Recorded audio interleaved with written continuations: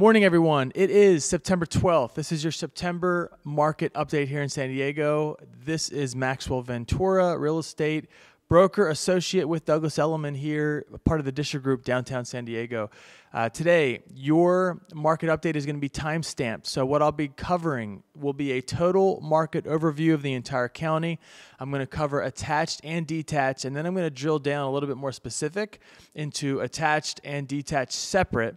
We'll go through 2 to 4 units. I'm going to also get into the rates and what's happening around San Diego. Specifically, we're going to get into Apple coming to San Diego and what that means, and then also talk a little bit about the Midway proposal that is being proposed, and it looks like the clear-cut winner. So with all that being said, we'll get right into it. All right, so as promised, we're right into our total market overview, and I have last month's sheet here for reference. So starting right here at homes for sale, the first thing that stands out to me is we're at 4406. So yes, it's a 20% increase from this time last year. But if you look at just last month, we were at 4,900. And then the numbers above that is going to be the month before that. So 2 months ago, we were around 4,300. Last month, we climbed to 49. And then this is actually the first month that we have gone in the opposite direction. So it tells me that we've gotten our big surge of listings that we were going to get once the rates started to jump up, and now we're coming back down. I think that a lot of sellers came to market as soon as we had a couple months consistency of median sales price going in the opposite direction. And so we had a surge of new listings hitting the market because we were at the peak. Sellers are trying to capitalize on their equity. And we also have holidays fast approaching too. So and it looks like rates are going to stay around the same. So I would imagine that our inventory is not going to get any better until maybe after the holidays. It might not even happen then, but we just lost 500 homes in a month for our total active inventory. Now, again, this is detached and attached, everything within the entire county. Attached is going to be condos and townhomes and so on. So median sales price here, you see we're at 800,000 flat.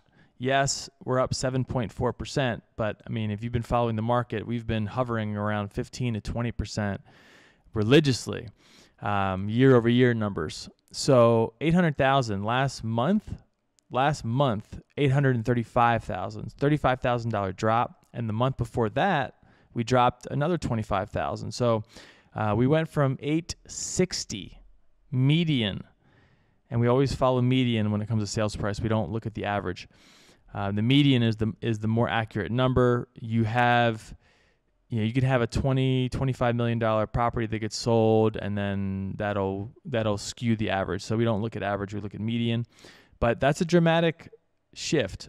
That's $60,000 change in just the last 2 months. So after that, what I like to do is we have month supply of inventory is at 1.6.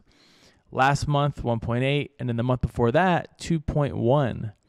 So the market has actually been speeding up over the last couple months, contrary to popular belief. Month supply of inventory, what that means is if you were to take the total inventory that we have, and if it were to continue moving at the same pace, if the market were to continue moving at the same pace, homes would continue selling at the same pace, yet no new inventory hit the market, then this is simply the amount of time it would take for all of our inventory to be completely dried up, which is 1.6 months. So that is a seller's market.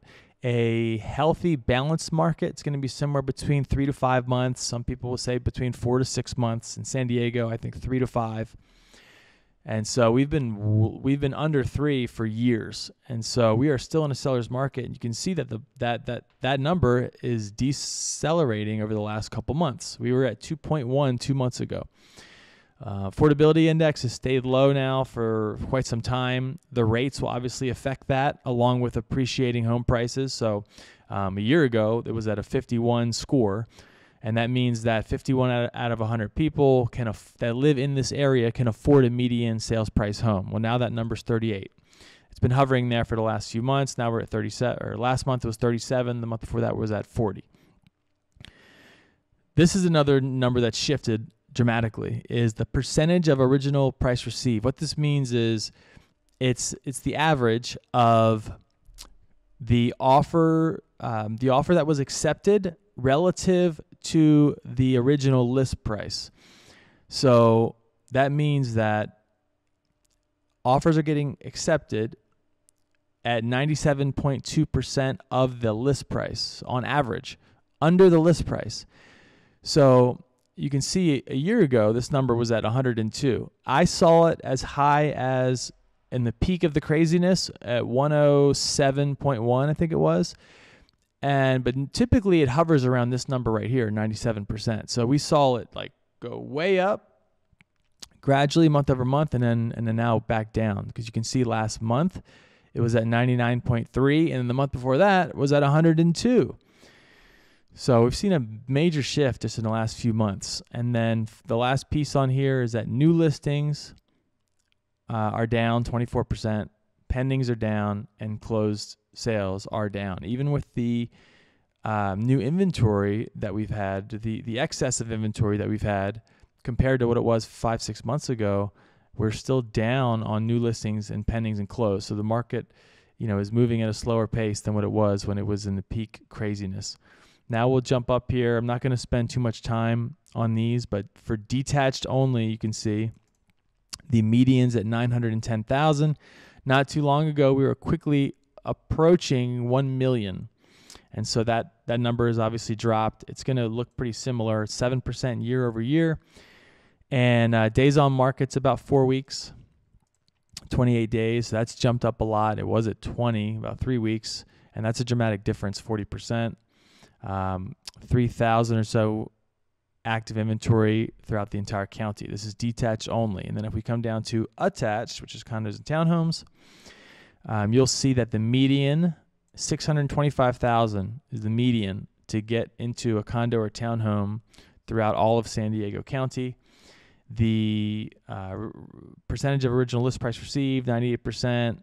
Days on market's going to be a little bit less, so it's about 3.5 weeks. Affordability's much better, as you would expect, because we're talking condos and townhomes. Inventory is significantly less than detached, but it is 22% more than what it was this time last year, and the month supply of inventory is up significantly from this time last year. Now we're going to look at 2 to 4 units. So this is a separate tab in the MLS. It's 2 to 4 units only. At least that's how the listing agents input it into the MLS. You can see throughout all of San Diego County, that's the only filter I have. There's no filters other than San Diego County. There's 175 total active right now. That's not too much. Typically, we like to see more than that, around 300 or so. And they're ranging from, so this is 2 to 4 units, right? Here's the units here. And you're going to see some anomalies. Like some guy put in 194 unit complex. He shouldn't do that. It should not be here. You shouldn't see 5s and 6s. It should just be all 2 to 4. Then the majority of them will be. This is sorted by price. So that's why you'll see some of these outliers of the 175. But we're ranging all the way from 12 million. You see it drops down pretty quickly, down to 3 million. And we go all the way down to the bottom. And these two are back on market. So here we go. So we've got a duplex. We got a couple duplexes here. Here's one National Ave. Not even going to look at these ones in Borrego Springs. National Ave, here's a duplex in 92113 listed at 539.9. Okay, here's 2 more that are in National City, 600,000, 600,000. So that's kind of where the duplexes are starting. You'll find a couple anomalies that are around 500,000-600,000, but then you'll see they quickly jump up. See, these are all duplexes, 700,000, 725, 730. Lemon Grove, National City, Chula Vista, etc. So that's kind of where it's starting right now. You see there's a bunch more duplexes here. Lemon Grove, okay, within the 700,000s. It's kind of where it's starting. You'll find some under that, but that's essentially what we're looking at. 30-year fixed. So this is the average in the U.S., and you'll see we hit a recent low. This was August 4th. At 4.99%, I want to look at this peak here. This was in June 23rd at 5.81. And then if we fast forward to the present, as of the most recent data, and today is September 12th, this is September 8th at 5.89. We're kind of on this upward trajectory. Now, this is from the Keeping Current Matters. You'll see experts project mortgage rates will stabilize. So while mortgage rates continue to fluctuate due to ongoing inflationary pressures and economic uncertainty, experts project that will stabilize in the months ahead. According to the projections, the rates are expected to hover in the low to mid 5% initially, and then potentially dip into the high 4% range by later next year. That's quite some time. So what this is showing is there's not going to be too much movement. Again, these are just projections, but 2022 Q4 average of 5.4%. And here we go, 2023 Q1, Q2, Q3, 5.3, 5.2, 4.8. So my advice, get into the game now if you can. If you're ready, willing, and able, and you're able to purchase, do it now. Don't wait. The cost of waiting, it looks like, will be much worse than choosing to do nothing. You should always buy when you're ready, willing, and able. When rates go down, at some point, I'm hoping they'll go back to where they were a year or so ago. You can always refi. It's better to get into the game now. Take advantage of all the other benefits of real estate investing. Your principal pay down. If there is an opportunity to rent out a room or another unit, obviously you'll have some cash flow or subsidizing part of the mortgage, home appreciation, and so on. And then digging into what's happening around San Diego, you'll see Apple expands the footprint here with a 67-acre campus, $445 million. And so they're expecting 5,000 workers by 2026. This is reported to be Apple's first commercial property purchase. They have leased buildings in UTC and Rancho Bernardo. So we've got 5,000 new jobs coming to San Diego by 2026. Amazon also announced 2,500 jobs to San Diego, Santa Monica, and Irvine. And then we have dozens of other projects that are bringing in tens of thousands of high-paying tech jobs over the next decade. We have a new apartment complex that is being built up in Oceanside, 268 units. And then finally, I thought this was interesting. This is proposed Midway developer. So Midway's been hot contention with a ton of developers bidding for the project. And so the proposed Midway developer donated more than $100,000 to elected Mayor Todd Gloria. And then right down here, Mayor recommends the Midway Rising for selection in the sports arena competition. So thought that was interesting.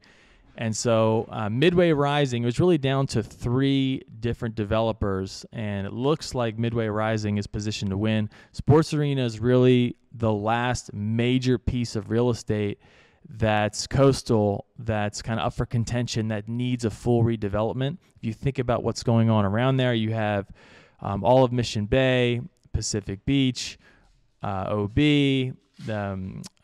Mission Valley is getting their development project underway, Riverwalk. And so in a nutshell, what this is looking like is you have about 2,000 market rate units, a new 16,000 seat arena, 200-room hotel, 4,500 parking spaces. We definitely need it over there. It does get congested over by the 8 and the 5. And then 20 acres of plaza and parks space, including 4 acres of rooftop parks. So that's going to be it for the September market update. Thanks for watching, and this will all be time-stamped, and I'll see you guys on the next video. Take care.